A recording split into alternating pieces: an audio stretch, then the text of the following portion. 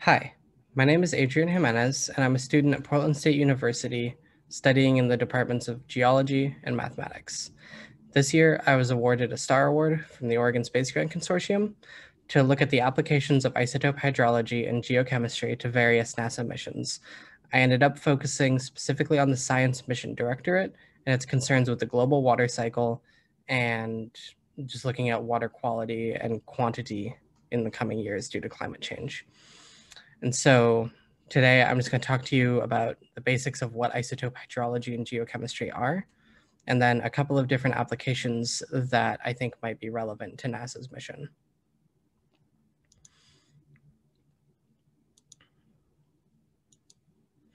So let's start by just talking about what isotope geochemistry is. It's a subdiscipline of the larger earth sciences that specifically looks at the ratios and concentrations of different isotopic species, be they in rocks or lava or water or even man-made materials like plastics. So today we're specifically going to look at water, and that's what this diagram on the left shows, is how different isotopic species and their concentrations change as water travels through the water cycle. And the main drivers of this are the basic water cycle that we're all familiar with, from precipitation to evaporation, and then precipitation again, so on and so forth. A little bit less, with a little bit smaller effect, but still important, is freezing and melting, and then also groundwater infiltration. And so what this diagram is showing is how the light isotopes have a tendency to concentrate in water vapor, and the heavy isotopes have a tendency to concentrate in more tightly compacted materials like water and ice and snow.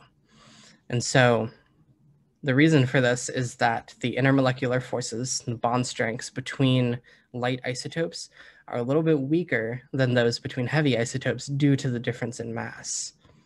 And so as, say, a liquid water body like a river or maybe a puddle or something is evaporating, it's going to be much easier for the bonds between the light molecules to break than the bonds between the heavy molecules, because the forces are just a little bit weaker.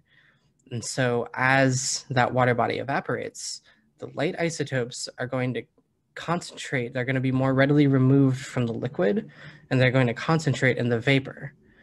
And that's going to result in a vapor that's more heavily concentrated in the light isotopes, and a liquid that's more heavily concentrated in the heavy isotopes.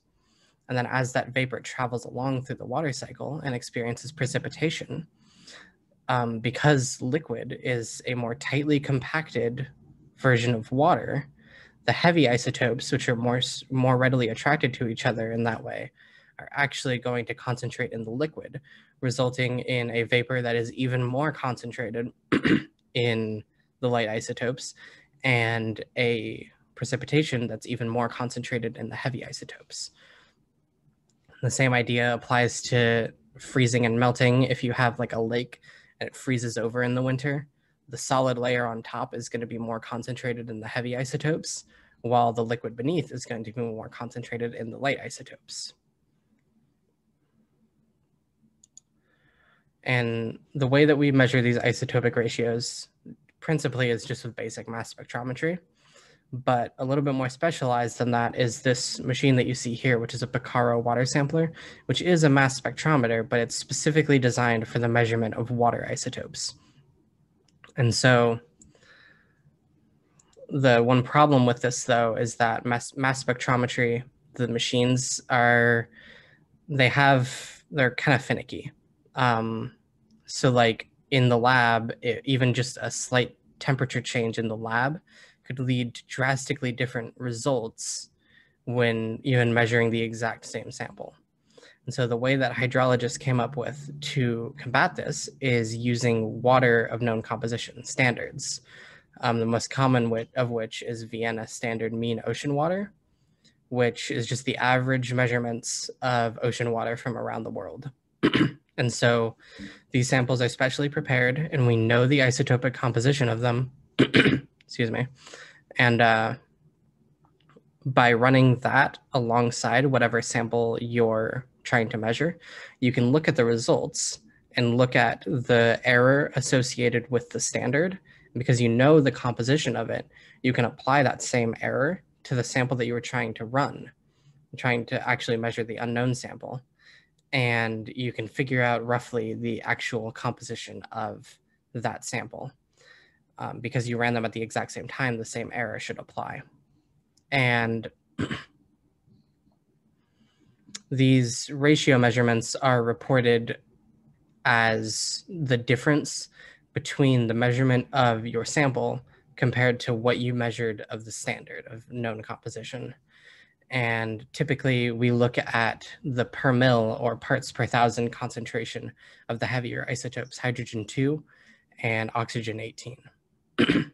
A little bit less commonly, some hydrologists do use hydrogen-3, tritium, for more specialized applications than we'll talk about today.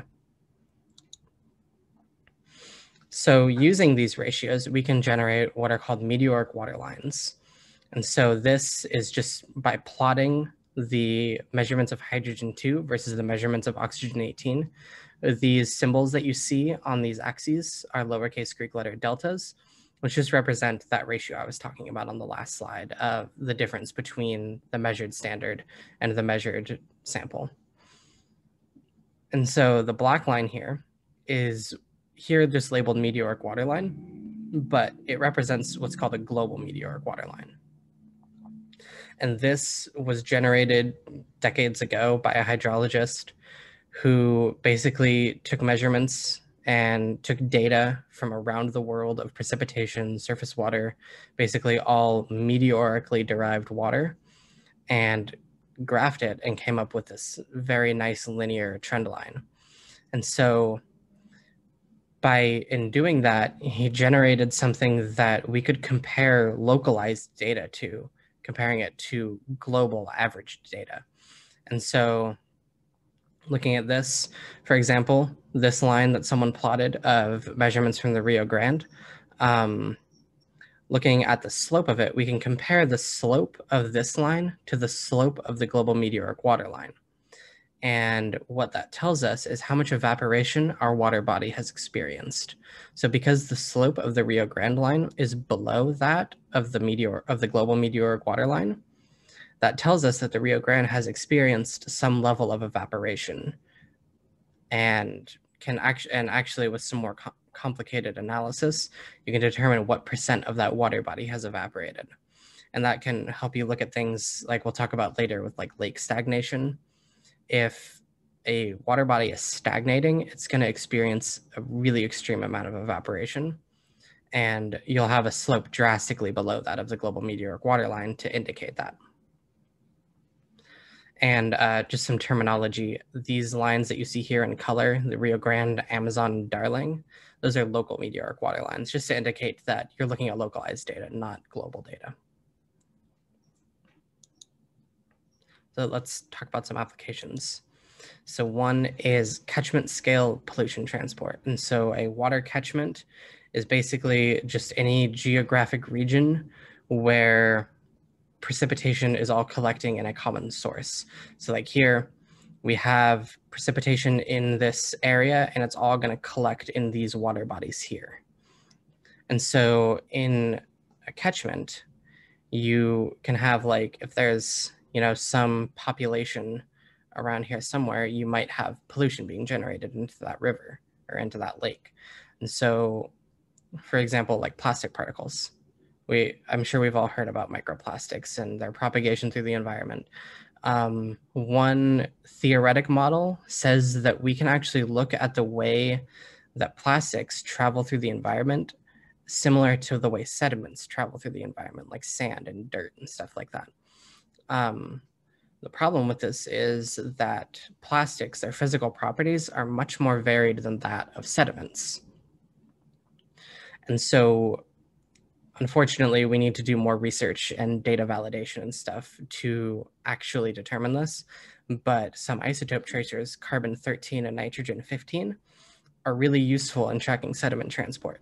And so if we're able to validate that plastic pollution travels through the environment similar to sediments, these stable isotope tracers will be really useful to track the way that plastic travels through aquatic environments. In other ways, looking at like river interactions and lakes and stuff, isotope tracers can actually help you determine the way that water bodies interact with each other and mix together. So like at the confluence of two major rivers, for example, in Portland, between the Columbia and the Willamette, taking measurements from upstream and then from downstream after they mix together, you can determine the specific areas of the rivers that different water sources end up. And so by modeling this, if you come up with a detailed model of how all of these water bodies interact, if you identify a source of some aquatic pollutant like oil or something like that, you could really quickly determine where it's going to end up, which can help you mitigate harm much more rapidly. And so another application of this is lake health. Like I mentioned before, we can use isotopes and the evaporation rates and stuff like that to determine the health of a lake ecosystem and whether or not it's stagnating. And so one example is research that I and my mentor for this project are actually doing at Sturgeon Lake, which is on Sauvie Island, just northwest of Portland, Oregon. And we're using stable isotope tracers to track a bunch of things like the evaporation rates, how much water is ending up in the lake from different tributaries, and overall residence time of the lake, which is just a quantification of how long different water molecules stay in the body after they enter it. So Sturgeon Lake, in this map up here, you can see on the right is the Columbia River, and the top of the map is north. And we have Sturgeon Lake over here. And so several years ago, a local government agency, the West Multnomah Soil and Water Conservation District, determined that Sturgeon Lake was stagnating and experienced extreme sedimentation due to blockage in this creek right here, which was a major source of water entering from the Columbia River. And Sturgeon Lake is a super important ecosystem. It's one of the most important stopovers in the Pacific Flyway, which is a migratory bird path all the way from Canada to Mexico. And houses like 200,000 or something, even just geese over the summer months. And that's not even looking at other waterfowl and other migratory birds. And alongside that, it's also really important for salmon populations. As juvenile salmon travel along the river, they are able to come in through this creek and kind of rest up and feed in this lake and bulk up before they reach the ocean, which improves their chance of survival. Obviously, with a blocked creek, they're not able to do that. And so the West Multnomah Soil and Water Conservation District worked to dredge out this canal and reshape it. So originally, Dairy Creek went kind of straight through, and they dredged this canal and reshaped the creek to try to prevent sedimentation. And so after that, we started using there was actually a student prior to me who did a stable isotope study of how much Columbia River water was entering the lake and a bunch of different parameters of the lake ecosystem prior to them doing this restoration work. So we have that data set, and now we're collecting data after the restoration to determine how much more Columbia River water is entering the lake and how much less evaporation it may be experiencing. And so in doing that, we can determine how much more flushing flow is entering the lake and moving it around and preventing it from stagnating and having large deposits of sediment settle in it. And this map below shows the distribution of our sampling sites. And these blue diamonds right here are where we're sampling surface water. Down here are the Columbia and Willamette rivers. So that's helping us determine how much of those river waters are entering the lake. And then this chunk right here is all sampling sites on the actual lake. That helps us determine what parts of the lake water is ending up in.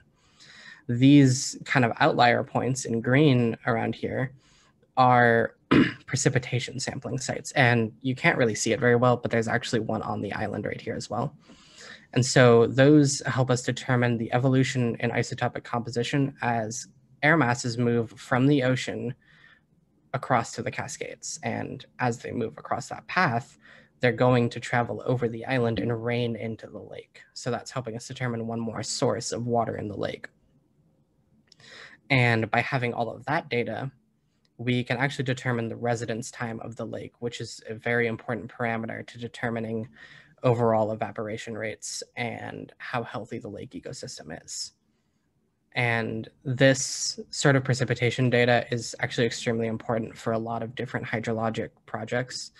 The International Atomic Energy Agency actually hosts a widespread global network of precipitation sampling sites so that hydrologists don't have to incorporate this into their studies. They can just use existing data because, as you can see, this study site would be much smaller if we didn't need to use these precipitation sites. Unfortunately, coverage from this is very minimal in the United States. And so part of this project is we're trying to raise awareness of how important it is to have this kind of data and to also have this data for this region that we can publish and provide to hydrologists in this area that might be studying things that this data would be important for. So that's isotope hydrology, just a few applications of it. Thank you for listening. And if you have any questions, because this isn't a live presentation, I encourage you to email me at this address, and I'm happy to take any questions about this presentation. Thank you.